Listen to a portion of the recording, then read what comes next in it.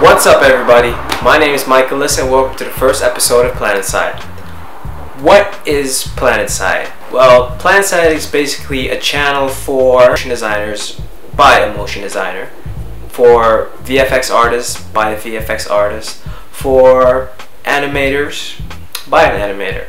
In this channel, we're going to explore After Effects, Cinema 4D, and a whole bunch of other, no, not a whole bunch of other programs, just After Effects and Cinema 4D. We're gonna hold it in those two. Yeah. So for the first episode, we're going to explore our inner glow, our inner aura, you know? We're gonna bring that out, and we're gonna do it just like this.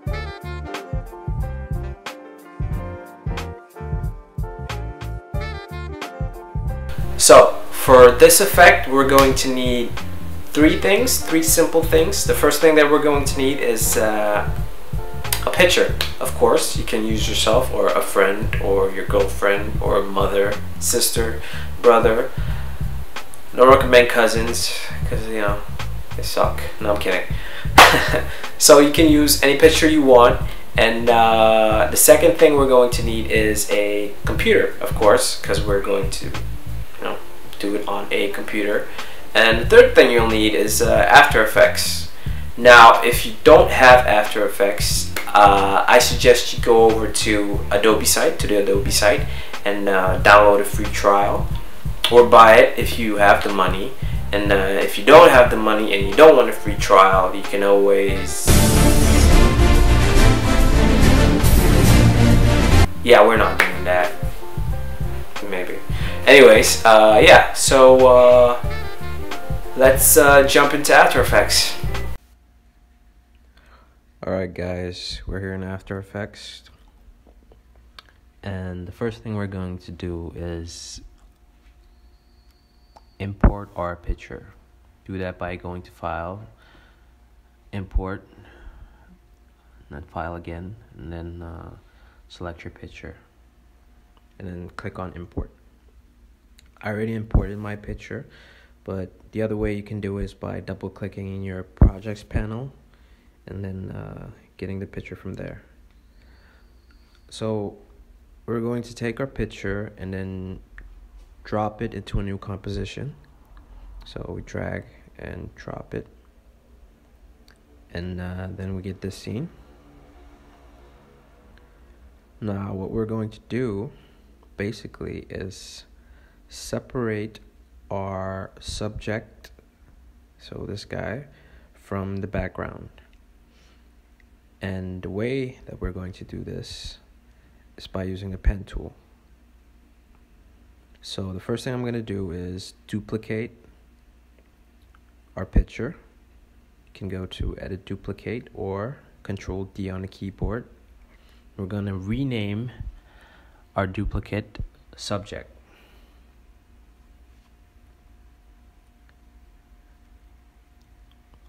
And rename the bottom one BG for background.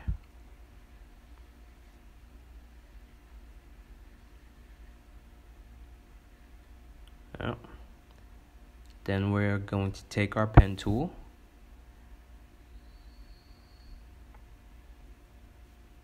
and we're going to start masking out our subject.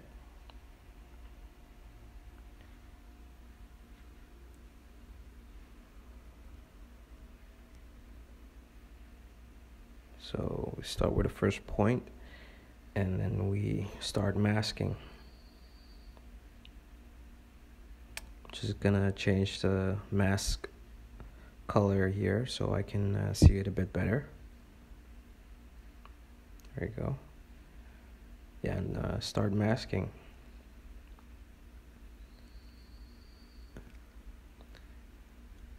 Now, masking is a pretty time-consuming way of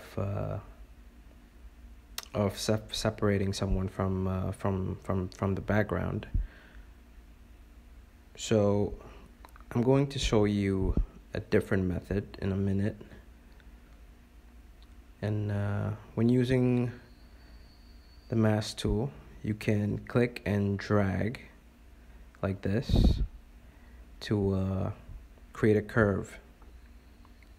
And you can hold control and grab one of the handles and start manipulating the mask as needed. So let me just readjust this here.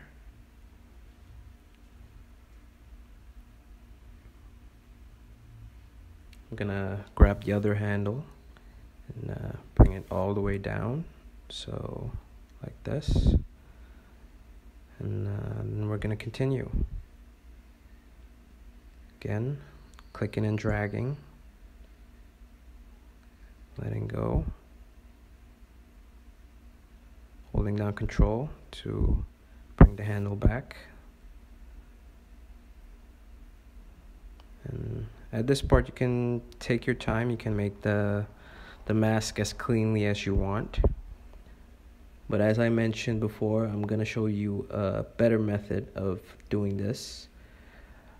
The reason I'm using a mask instead of the second method is because some of you are working in older versions of After Effects, and the second method uses rotoscoping, and some of you might not have that in previous versions of After Effects.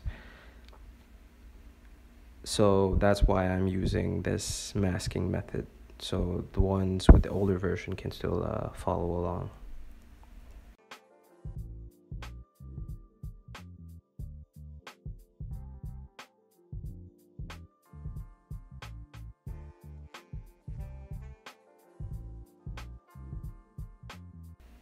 Alright, so we're almost done here. And let me close that. Turn off our background to see our final result. Yeah, there we have it. And as you can see, if I zoom in on his hair, let me just press F for to feather the edges, so we can get a little idea. It blends better. And the feather amount down to, say, about 5. Then we're gonna go into our effects and presets and type in simple choker. What you can do is select your subject, go to, where are you, matte, and simple choker, and apply that, and slightly, just ever so slightly, try and choke the edges of your mask. And then we have, this. As you can see, it's not that clean, and we can do it better. So what we're gonna do is call this subject mask, because we used a mask for it. We're gonna duplicate, give it a different color like orange. And we're gonna rename this subject roto, because we're going to rotoscope this one. So delete the mask, turn off the mask one, select the roto layer. And what we're going to do is double click on it. It's going to bring us into this view, and in this view we can make use of the roto brush. So we're going to select that. And how this works is you basically paint out your subject with the roto brush. So let me show you. If we start painting here, you can see it selects what we've painted and leaves out everything we haven't. So if we go back, let me refresh this, grab our roto brush again, and we start painting our subject. You can see this is a quicker method and a lot faster than just using the pen tool and then going along the edge and starting to, yeah. And this is a much cleaner mask, as you can see. It's pretty intuitive. It kind of already has an idea of what you're trying to separate, and because our background is pretty flat, it can it knows what we're trying to separate.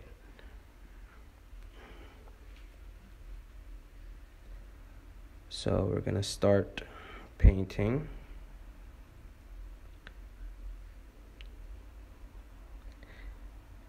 Like so, and the reason why I love using the roto brush is because of the second tool that we're going to get into a little bit later after we're done painting them out. So once you're done, let me just zoom in here. I forgot his ear. Yeah, and still hairs. Now don't worry about the transparency of the hairs, because we're gonna fix that in a minute. So just make sure you get most of it, but don't worry if you don't get all of it.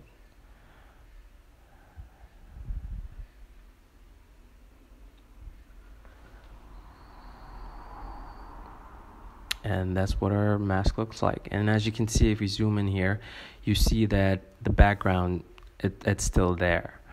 But we're going to fix that. Let me just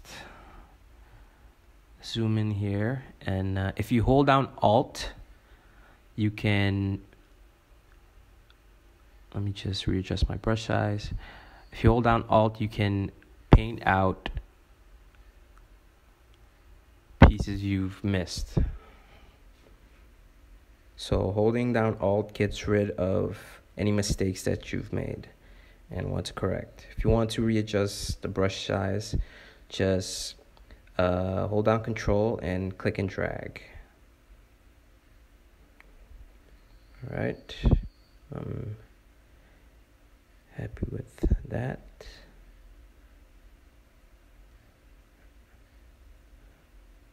All right, looks good. Okay, now we're going to go to our Refine Edge tool. This is a tool that we're going to use.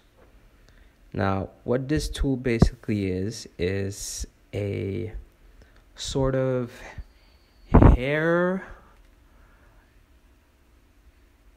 it's pretty hard to explain, but it basically gets rid of any unwanted background that you may have accidentally taken into your mask. See? So it's basically gonna pick up everything that the rotor brush couldn't, and that's why it's such a powerful tool, as you can see here. If we keep painting, just paint along the edge. Try and get all the little hairs that you missed.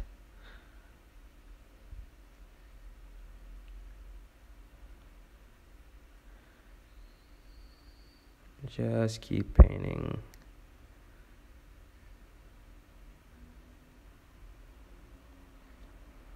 Zooming in just to make sure we don't miss anything. There we go. Especially the little hairs on top, as you can see. Those are pretty hard, so we're gonna take those with us.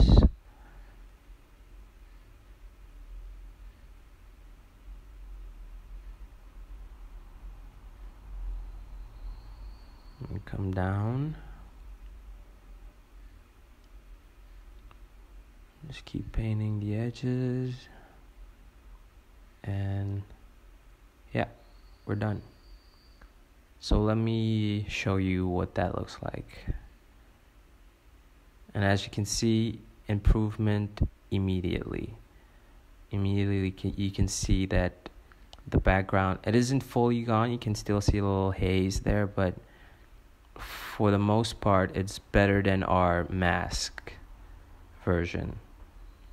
So as you can see, the mask still has some of the background, and the roto version, as you can see, it's almost, actually, yeah, it's pretty gone. It's gone. So what we're gonna do now is we're gonna turn on our subject mask layer. We're gonna rename this shirt. Now we're gonna delete the mask and put it on top of our subject roto. Give it a cyan color so we can keep track of it. And what we're gonna do is basically mask out his shirt, because that's where our glow effect is gonna live. So we're gonna start, with our layer selected. We're gonna start masking with our shirt layer selected. We're gonna start masking the shirt.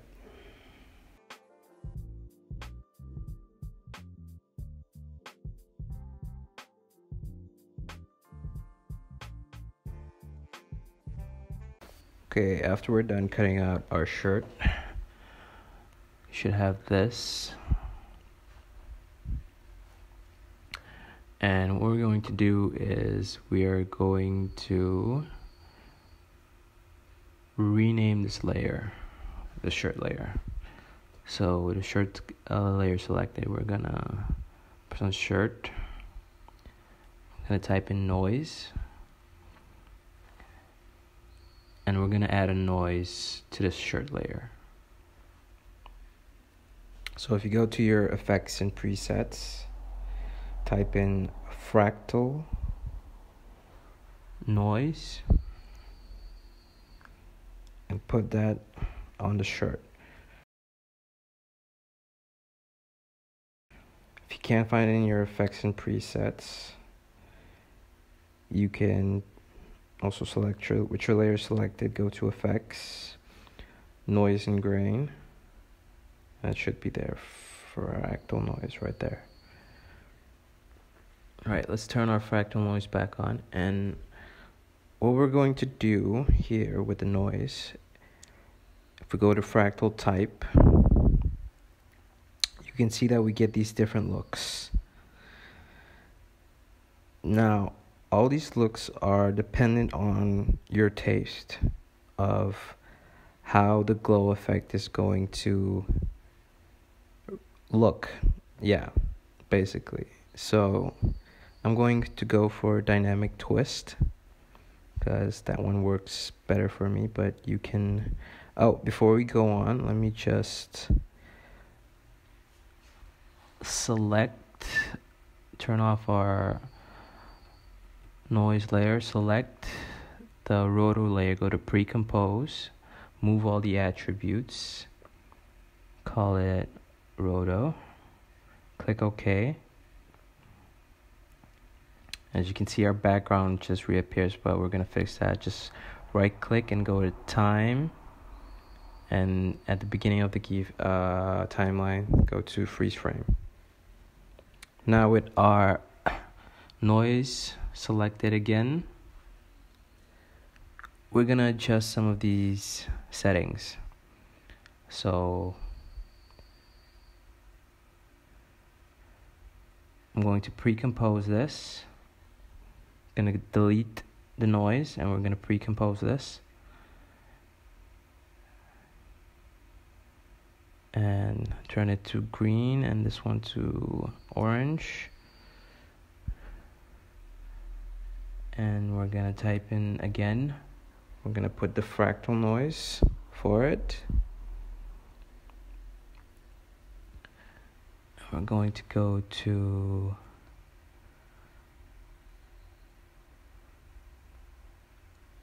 basic fractal type, dynamic twists. Yeah. So let's adjust some of these settings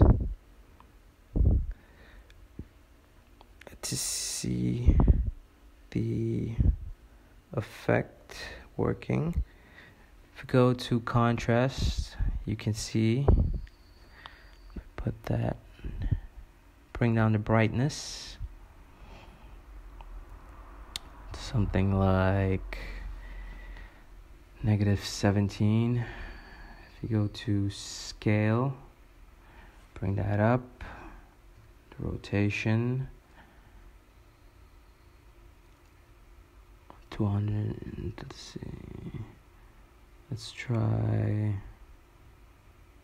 143, because I want the edge of this to be glowing. So everything that's black will be keyed out, and everything that's white will be glowing. So if we go to subscaling, we can adjust this, and you can see we get some different types of looks. I like something in the middle. I like this. And if we change the rotation, you can see that it changes the way the fractal behaves. So I think I like this one. It's a little bit fiery. And if we alt click on the evolution and we type in time, star symbol, or shift 8, 100, and then click away, and we press play on our timeline, you can see that our noise is animated. So you see this pretty cool, like, fiery effect. So yeah, that's how we get that.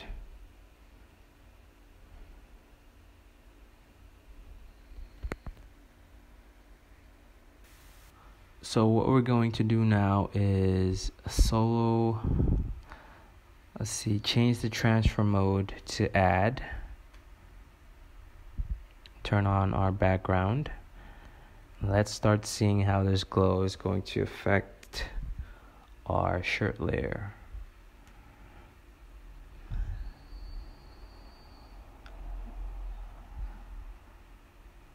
So we're going to go to our effects and presets and type in hue, and then select hue and saturation and drop it on to our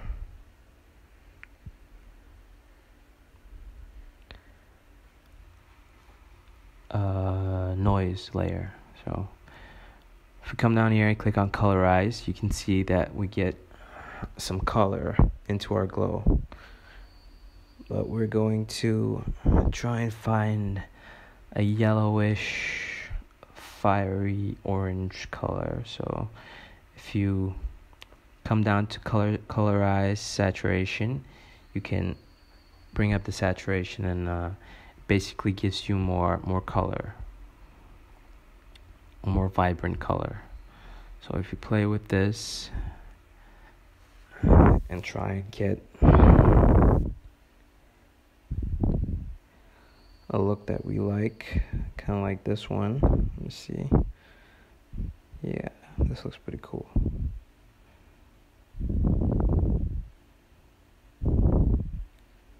Yeah, just a little less. Check the other colors. I like this one better, so I'm gonna go with this one.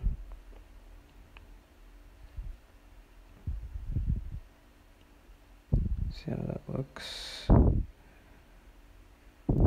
Alright, cool. Now what we're going to do is duplicate our noise layer and delete the fractal noise and the hue and saturation.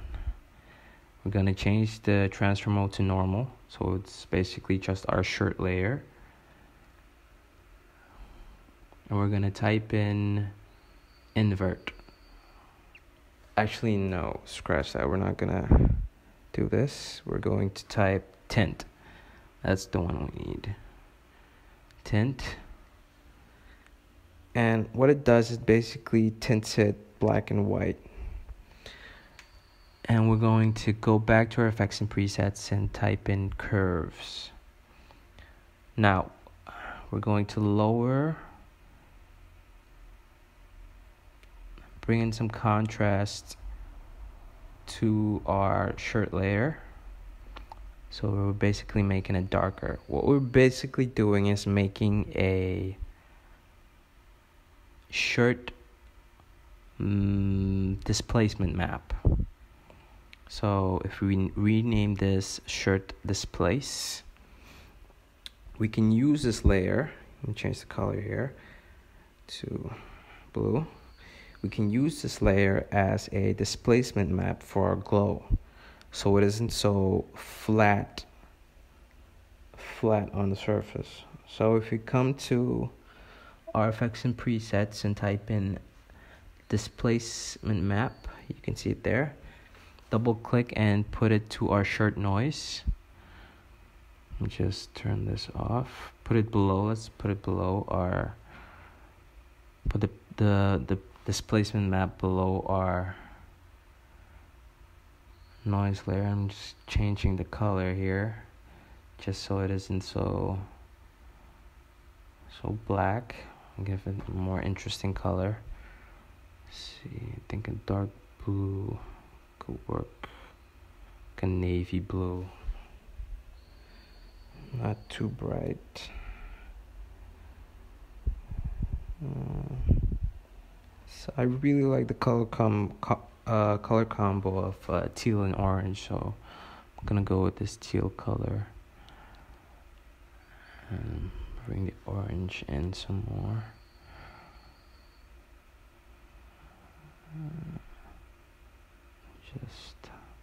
I'm just trying to get the right look, you know. You don't have to do this. You can skip this step, but I'm somewhat of a perfectionist when it comes to this, especially colors. Pretty indecisive, but here we go. Something a little darker, like this. Okay, perfect.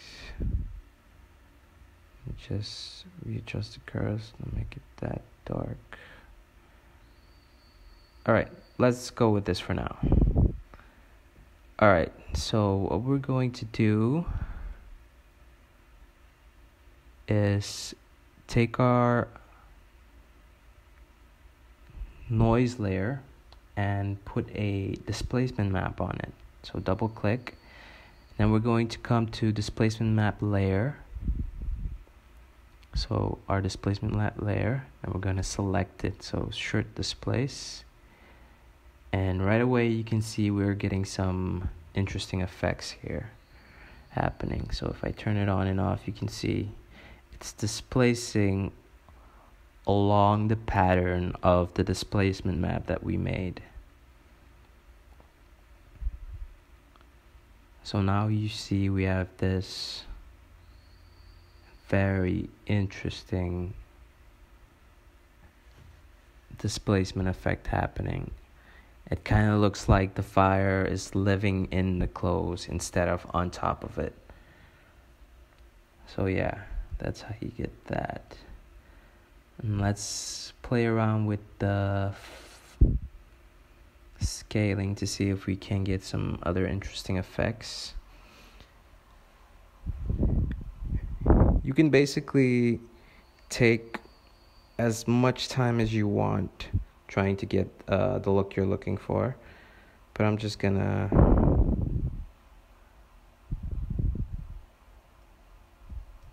okay, so we're gonna come to our effects and presets and type in glow with our noise layer selector, we're going to drop that. You can find this under stylize glow. It's right there.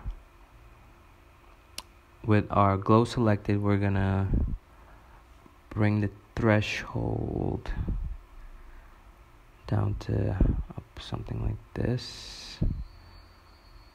Maybe 100. And intensity down, intensity up, and threshold to something like 91, and the glow radius to something like 51. Yeah. And yeah, I kind of like the way this looks. It's resembling fire. Alright, we're gonna stop the tutorial here because it's getting pretty long. But I'm going to be posting a part 2 of this. So in the next part, we're going to be looking at putting a glow on his nose ring and bringing in the lines that you saw floating around his face in the example. So I'll see you guys in the next one.